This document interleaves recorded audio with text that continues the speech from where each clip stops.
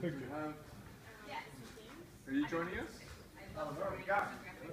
Cool. 3, 6, 9, yeah. Lovely. Welcome, guys. So, welcome. My name's Dan. Narayan.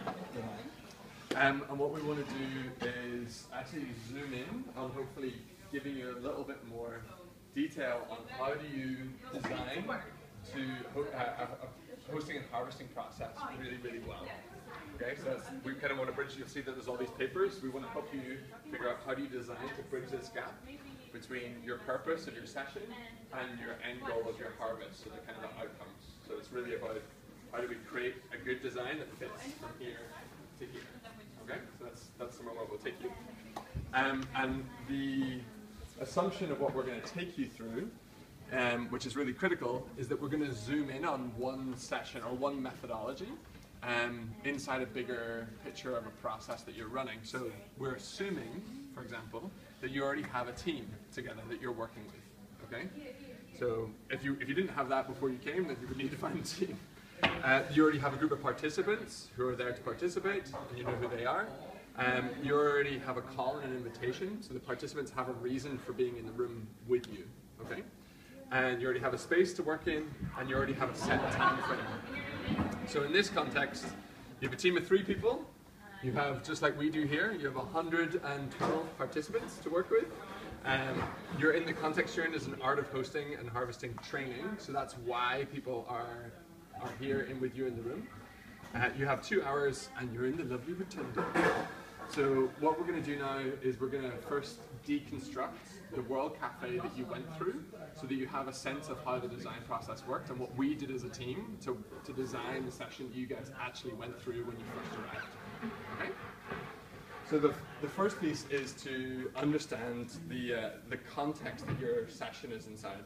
So if you think about when you first arrived, when the World Café came in, you had already just checked in. So people have just arrived from all over the place. I think we have 33 different countries, lots of different people who don't know each other. They've just arrived in to go through this 3-day training together. And so the first thing that we want to do after they've checked in is to help them again arrive and land a little bit more. So in terms of purpose, we want people to help people arrive and land. We want people to be able to connect to the call together. So there was a calling question for this training. And beyond just simply saying, this is my name and this is why I'm here, we want specifically to dig a little bit deeper into that call. And we want to model a method because it's a training situation, so we're wanting to model a method. So when we were designing the World Café, these are things that we were thinking about up front. This is what we want to be building in the design. So that goes there on purpose. And then the other critical piece for all you MSLSers is that you go from the front end of the process, then right down to the harvest, which is down here. So we often talk about backcasting from something. So if you think about that breath pattern, the purpose is what we're opening up, but the harvest is what we want to converge towards. And if you want to design well, you need to have thought about where you want to go, not just what you want to open up. Okay? So if you want to come down here so you can see this sheet. So when we talk about harvest, we look at this kind of quadrant model. And so we can break harvesting down into kind of 4 boxes. The first kind of columns are tangible harvest, which is stuff that you can touch, like this. This is all tangible pieces of harvest. And then there's intangible harvest, which is things that you can't touch. That's people's learning, people's experience, the relationships that people make with each other. Those are things that we can't touch. And we can't also necessarily always control the intangible harvest. I can put you two in a room and ask you some questions and hope that you become friends, but I can't make you become friends, right? Whereas I can take a photo of you in the same room. Does that make sense? So I can give you a hug. Yeah. Does that make sense though? So you can't always control the intangible harvest, but you can create conditions that make it possible. Okay? This is also often where we want to, in these types of processes, like art of hosting, we want to think about this often first as well. So often when we're talking about harvesting, we get locked into only thinking about what's the page going to look like, or what's the document going to look like at the end. But that's not actually that important. What's really important is the relationships and connections and direction that people take together. So you can also break it down to individual and collective. So what do we want each person to walk away with, and what do we want the collective to experience together, which builds these 4 quadrants. Is that clear? Yes. Yeah? Cool. So when we're designing this process, we want people to arrive, we want people to be able to talk about the call, and we want people to be able to experience a method. On the individual level, what's critical for our harvest and designing our process is that the participants have a chance to express and make sense of their connection to the call. So the method that we design and that we use, we want to make sure that everybody in the room has the opportunity to be able to speak during that method. Does that make sense? Which brings everyone's voice into the room, it helps everyone be heard, and it helps everyone begin to understand, oh, why are you here? And also for me to share why am I here. Does that make sense? Because as a training, we also wanted everybody to be able to experience the method itself. So we want everyone to walk away with an experience of World Café. And then on the collective level, on the intangible side, we want to begin to create a shared intention for the learning together. So if you think about the very beginning of a training, everyone's arrived for a different purpose, a different reason. And at the very beginning, we want to find that thing that's in the middle of all of us that we can use as an anchor to use throughout the training of why are we all here? Not just why are you here, but why are we all here together? So that's the collective piece. And we also want to begin to weave relationships, because no one knows each other, or they've come with a group of people that they do know, but there's loads of people that they don't. So we want to begin to connect people to people that they don't. So we want to pick up a method and design a process that helps engage that. Yeah. What's the first point again? Which one, here or here? No, there. Yeah, that's To create, so in this context, because it's the very beginning of a training and we're here to learn together, we want to create a shared intention for our learning, so a shared reason for what we're trying to learn together. Okay. That'll become clearer once we walk you through the rest of the process. Okay? So we've now gone from beginning to end, and now we're going to go back down again to the beginning. So as a design team then, the next thing you want to figure out is these 2 things together. So what is the question, the key question that we're working with, and what's the method that's going to underpin it? So this is kind of why are we doing it, this is what are we trying to get to, and then this is how are we going to do it. Okay? So, in this case, we chose the method World Café. If you think about the context that we're in, people have just arrived, why do you think that we picked World Café? To be the next step of the process, to help people begin to meet each other and move in that direction we just talked about. well, Being kind of conscious of that people might not feel comfortable with speaking with the whole group as Yep. an individual. Exactly. Kind of meeting smaller groups. So, and World Café, because it's at tables, you're at clusters of a much smaller group of people, which you're still in the collective, but you're smaller, which allows people to speak a bit more clearly about why they're there. Yeah. So you're usually mixing people up, like you don't do the whatever 2 hours with just 3 people, but maybe 2 times 3 or 2 times 8 people. Exactly. So there's a capacity to rotate people, so we know that we can mix people up with new people that they haven't been before. And then the other thing that's actually critical is time. So if you imagine that if we all sat in a big circle and passed the talking piece round with 112 people all saying, what's your connection to the call? It's like death by circle, right? So there's also something about knowing we only have this amount of time, and we want to keep the energy lively, people have just arrived, and we want to keep things moving. So World Café is also good for that. It's also offer a minimum structure that people go through. If it's something that is too open at the beginning, they might get a bit scared or a bit lost. If there's an open space right in front, maybe they will land in a different way. So this gives the minimum structure they need. Particularly if you've never done something like this before, if you've never worked this way before, going straight into something that's so open is like, okay? Could have been another method also. Mm-hmm. Is there another method you could also mention? Yeah, we could have done small circles. There's a whole bunch of things that we could have, there's different ways you can interpret it. We'll stick with this because we don't have huge amounts of time, but we're going to take some questions at the end so we can come back to that. So in terms of the question that we were working with, this is the other important thing to be able to design properly, is we know our method, we know why we're doing it, but the question that we're working with is what, this is the inquiry, is what is the relevance of the calling question to us collectively? So not just to you individually, which is why you all came, but why is it relevant to us all? Does that make sense? So that's going to underpin our design. And then we're going to go down it again, so that you can see that we're pinging back and forth between designing on this end and then figuring out what we're trying to do. So now that we know that we're going to use World Café, and we know what our question is, we can also think about what's one of the tangible pieces of harvest we want to offer to everybody, so something that they actually can touch, that's going to come out of it at the end. And this is to serve as a reminder.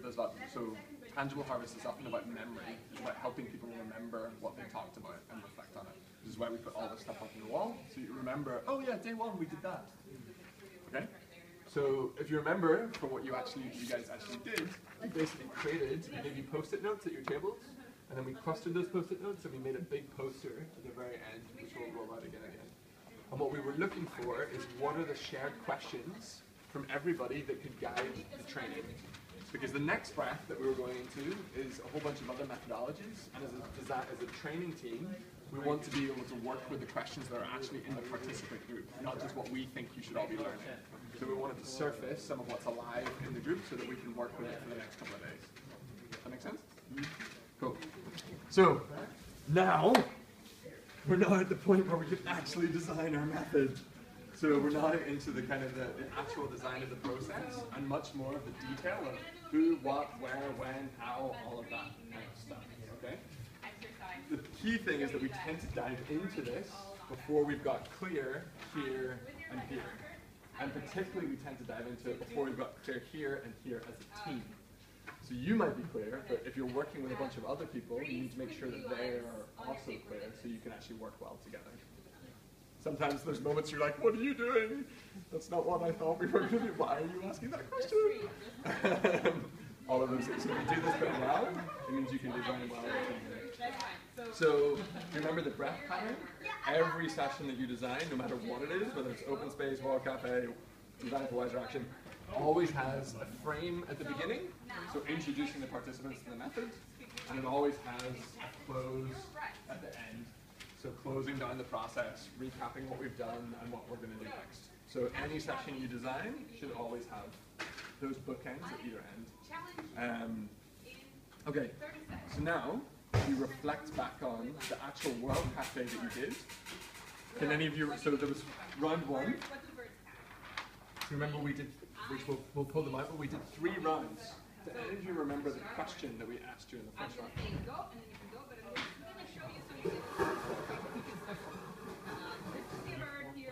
There was 3 questions. Yeah, go for it. I don't remember exactly. What's the calling question? Yeah, exactly. Okay. So Like it was the calling question and sub-question. Right. Well, so the question we asked in the first round of World Café is, what do the calling questions mean to me and my life? Okay. So we're wanting to invite people into a personal reflection first. So again, anchoring them into why am I here, sharing with you about what these calling questions mean to me in my life. We're also bringing in a little bit of context there because we're asking about your life. So you get to share a little bit of where you're from, all of those, what's the relevance of what the situation I'm coming from, but I'm here. So we're deepening that in the field. And so the other thing that we do on a tangible level is we end up with we give people some paper and pens at their tables to capture some of that conversation. And we call this raw data. Were any of you at this table? Like with this sheet? No? Yes. You were? Okay, cool. For the rest of you, does it make that much sense to you what's on there right now? Particularly if you look at it quickly, can you tell what the conversation was about? No. Okay, and that's fine. But when you look at it, does it mean stuff to you? Totally clear. Yeah, exactly. Okay, so you've got to remember that if this is one table, this is meaningful to everybody at that table, but to no one else in the room. Okay? So the next thing we want to do, if you remember, after round 1, what happened? You switched places, so you were rotated to meet some new people, okay? And then we had a second round. Does anyone remember the question in the second round? I think it was what teams emerged. Yeah, bang. Okay, so the next question was we're moving from individual to collective. And we're saying, what are the themes and patterns that emerged in the stories that were shared? So everyone shared a story here, and then we're looking to surface the themes and patterns. So we're now looking for what's in the middle of all of us, not just what's your story. And this is very intentionally about sense making. So we're not adding necessarily new data to one sheet, we're making sense of what was already there. Does that make sense? Okay? And so we end up with more raw data because we're still working with these sheets, but people are also adding to these sheets to begin to make sense of the patterns that they've seen.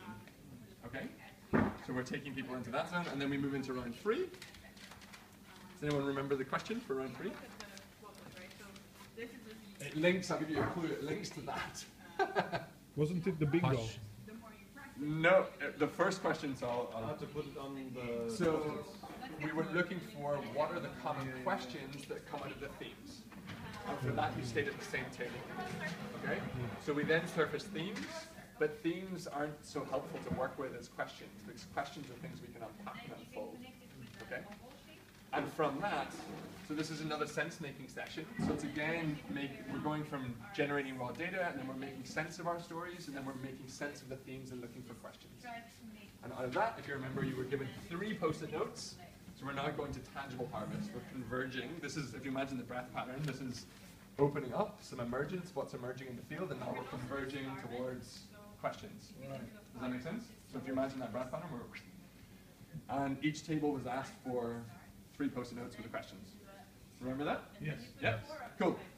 Then what happened? Once you had your 3 post-it notes at your table. Bingo! So what we now need to do is go from the tables to the whole and make sense of everything at the whole. Would it if we could have just said, okay, we'll collect your post-it notes and we'll take those for you. If we had done that, would that have given us as a harvest team a lot of work to do, or not very much work to do? To find patterns in the questions. Yeah, exactly. So when you have so many people, you want to leverage the collective intelligence in the room, also to build ownership of surfacing the patterns using the people that are there, not with the harvesters, because you can project all your own shit onto it, right? So you want to let the participants tell you what are the connections in the room, okay? Because they're the ones, that's the critical thing, they're the ones who know the detail. If you imagine these as like pixels in a photo, these are really big pixels, okay? So you don't know the detail that sits under them, and you have a danger of misinterpreting what the connections are. Whereas if you let people who know the detail make the patterns, they're basing it off a lot more intelligence than you can, particularly if you have no idea what those conversations were, to make sense of things. Yeah. Okay, so this is then sense making and final tangible piece of harvest, which was, where is it? So if you think about what we did, what we were designing for here, we ended up with, okay? So these are all the clusters that came out of the bingo, which we then identified a question for, a high-level question for. And very intentionally, we kept both the high-level question and all of the post-it notes. So people can come back and read what was my question, but what were also the other questions that were in there. And then as a design team, for our next rep of our next method, we can use these questions to help us design what we do next. Make sense? Yeah. Final layer, always, particularly with tangible pieces of harvest, is you have to share it. So that's why we put all this stuff up on the wall, is that you'll watch during Fika, people will go, oh, that connects to this. And you're flipping people from a creative process where they're generating content into a reflective process where they're digesting it. The risk with all these experiences is it's like a buffet of food, and you're like, this tastes so good, but you never digest the food, you just keep putting more and more stuff in your mouth. So part of the harvesting process is, can I flip people from a creative space into a reflective space so I can integrate what I learn. So keep the memory of what happened. Yeah. We're also going to put that on the website. So maybe in 6 months you're facilitating something and we want to remember the process and what happened. This can help you reconnect to it. So it keeps the memory of it. Also for taking action. Many times you can only take action through that. If you don't have that, you have no idea what to do. Sure. So we're going to take some questions now. The critical piece, I guess, of teaching that we're trying to give here is that your harvest informs your hosting massively. So when you're designing to host, your harvest is what's informing the way you design it and the way you build it together. And what we can often do is that we can create huge amounts of time, because you'll notice here we have basically 2/3 sense making, so harvesting with the group, and only 1/3 of generating actual content. often we do huge amounts of generating content and we don't make any time for sense making. We try and do it so fast that people don't actually have time to work through it.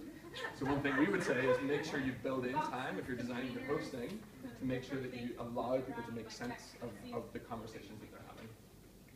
You probably are feeling that a little bit this weekend. We keep jumping from method to method to method to method, and it's like, so much. Okay, so we can... Sometimes something that can help you slow down the process of sense making and help people see things more clearly. You can, on World Café, many times you can use the same question 3 times. And you can really make sense of it and really distill until you get a really powerful outcome. So you can use it in that way as well. Do you know what we could do? Is what if, rather than actually do a design chat, what if we put out one of the other scenarios and walk it through what we might do? Can we try that? Okay, that's right. Because we had planned to give you some scenarios to make your own design. But we're not going to have time to really do it. But I think it can be helpful for you to see another situation where this could happen here, right? So for example, imagine the Blue organization invites you for a process that they have in total 3 hours. Yeah, 5 minutes. But they want you to put 2 hours. They're gonna do the first half an hour of welcome and check-in, and the checkout. They want 2 hours. Yeah, they want all the group of 30 people in a big space like the Rotundant to have fresh ideas to work on and to do a collective brainstorming. That's the purpose that they have. Okay? So they really want to diverge completely. They really want to just go crazy with ideas and then maybe harvest something that they can really use in the future. Not right now. Remember, you go all the way there to the intangible side. This is so what they want to, as an intangible outcome, that they can sense that they're working for some good cause. So they want to have ideas that are going to make the people feel that, oh, you're doing something good through this company, and they're beginning to co-create many ideas. All right? And then, together with the client, he's going to maybe give you, okay, the rough question that I have is that, how can our company contribute for a better world? And then you go back. You don't know the method, you don't know anything yet.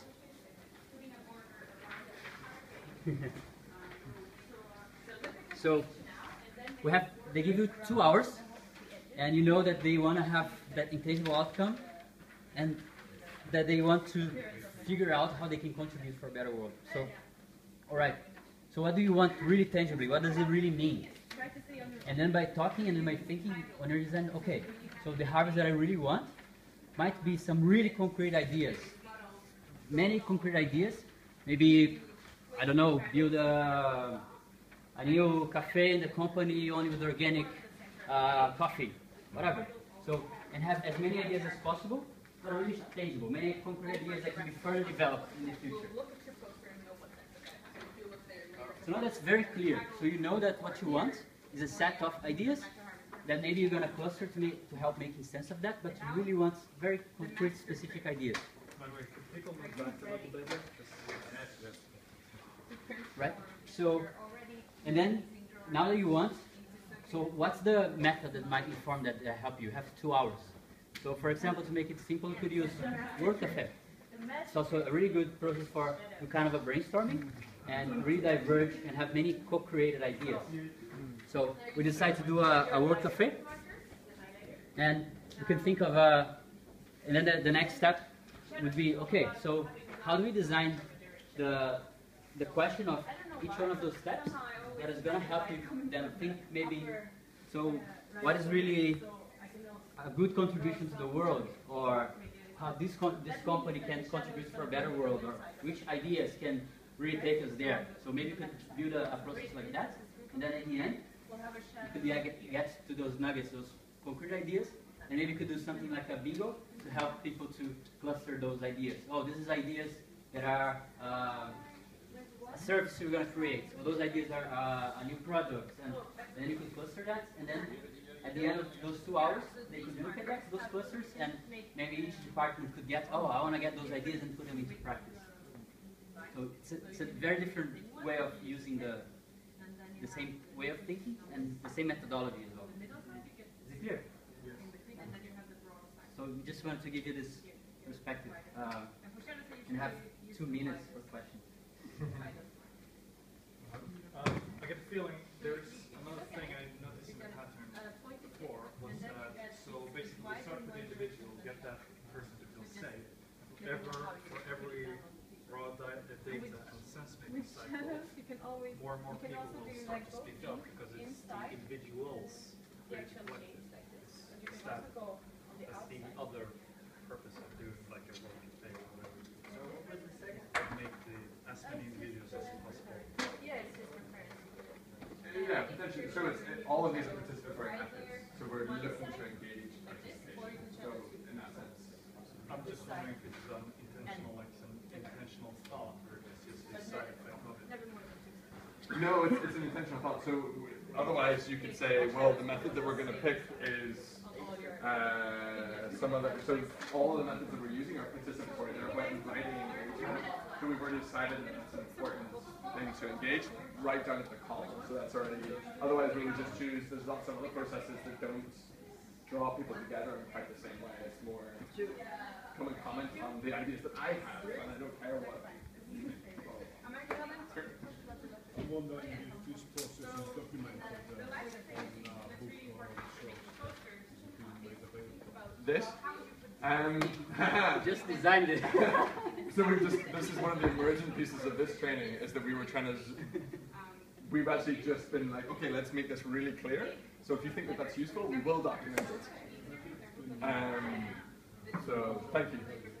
Good. So that's one of the next steps. So this will be on the website that we put together for you guys. And you'll be able to access this. I have a question.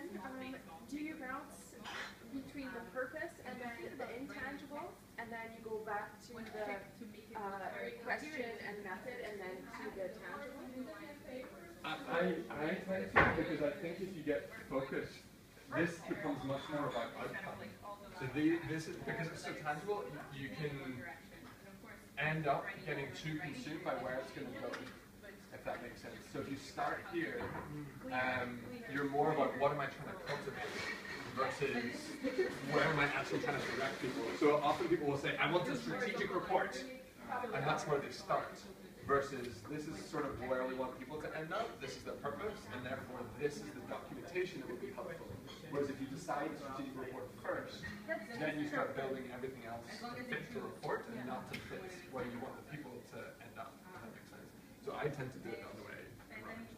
And many times, if you're looking for a client, you don't have any idea of the tangible things. And so many times it's very helpful to zoom out and help them see that there's actually, you're not looking for the report. You give the real purpose and the real outcome that you want. It might be the team building that you're making. It might be the collaboration across departments. I just wanted to give some feedback. I thought it was very clear. It really, I think this is kind of connecting to if it's about somebody, a company, or and the way they work, or want to change things, then make sure to include them. I think this was really like, It was kindergarten. Yeah, it From was kindergarten up. yeah, it was really useful for that, like fill I noticed some of the squares there were left blank. Yeah.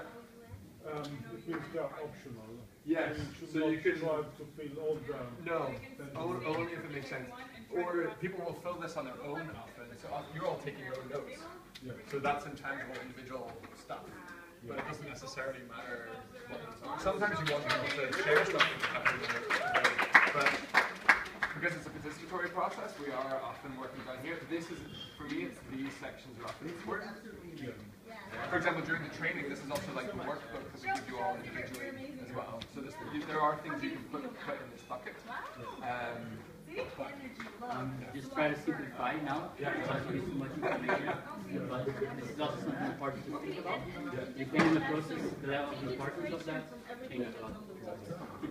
The critical thing in the design process is to make an active choice of whether you're going to fill that square or whether you're not. That's, for me, this is just a thinking tool to help you think through all the aspects and then decide, yes, sometimes you don't even need tangible objects. Like sometimes you don't need any documentation. It's just that. But you just make a choice of saying, as a team, we don't need that or we do need it and this is what it's going to be. Does that make sense? How's purpose and harvest, should that be the same? I mean, if my client says I want those outcomes. Yeah, so there's a dance. So this is, we got asked this question again. For me, this is, purpose is more focused on why you're doing something. Harvest is on what you're trying to get towards. And normally they can actually nearly be the same language, but purpose is phrased as the purpose is to do this. The harvest is we will have goals, if that makes sense. So it's not quite a goal. Anyway, we're done.